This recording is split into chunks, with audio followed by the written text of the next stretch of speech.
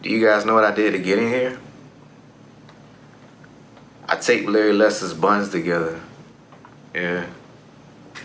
You know him? Well, you know how hairy he is, right?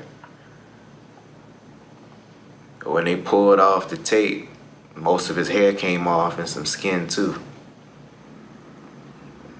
And the bizarre thing is that I did it for my old man. I tortured this poor kid because I wanted him to think I was cool. He's always going off about,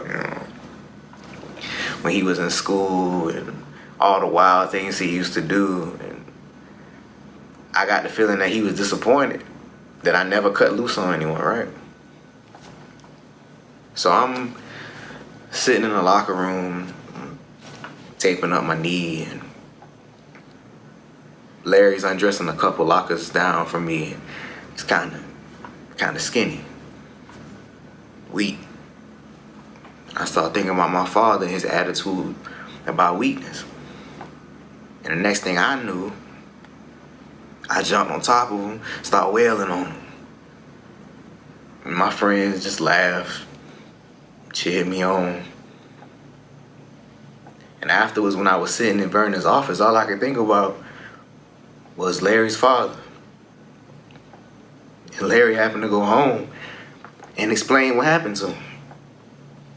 And the humiliation, the fucking humiliation he must have felt, it must have been unreal. I mean, how do you apologize for something like that? There's no way. It's all because of me and my old man. God, I fucking hate him. He's like this mindless machine I can't even relate to anymore. Andrew, you gotta be number one. I won't tolerate any losers in this family. Your intensity is for shit. You son of a bitch.